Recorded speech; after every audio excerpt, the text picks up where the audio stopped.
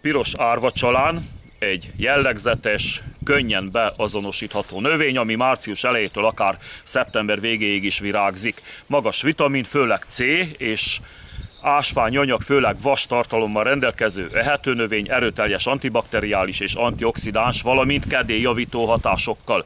Fogyasztható leves, főzelék, saláták formájában, valamint összetúrmixolva nyersen, gyümölcsökkel, ez már csak ízlés dolga.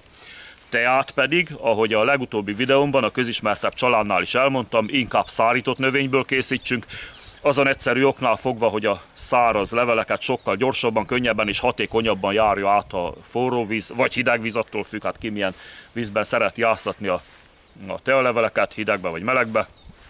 Ugye hidegben tovább tart. Na mindegy, tehát a lényeg, hogy a száraz leveleket sokkal könnyebben átjárja, és jóval gyorsabban vonja ki azokból jóval hatékonyabban vonja ki a hatóanyagokat a víz, mint a vízzel teli friss levelekből. Akkor levelei, főleg ha pépesítjük, tökéletesen alkalmasak sebek, fekélyek kezelésére, vérzések csillapítására, regenerációs folyamat idejének csökkentésére, aztán vastartalmánál fogva vérszegénység ellen is alkalmazható, kedélyjavító hatása pedig depresszió leküzdésében is segíthet. Szezonális allergiában szenvedőknek is ajánlott, mivel csökkenti az allergiás tüneteket, bármilyen jellegű allergiáról legyen szó.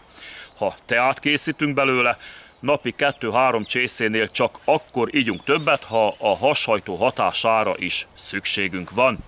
Hát röviden ennyit a piros árvacsalán gyógynövényről, gyógynövény gyógyhatásairól. Köszönöm a figyelmet és jó egészséget kívánok mindenkinek. Sziasztok!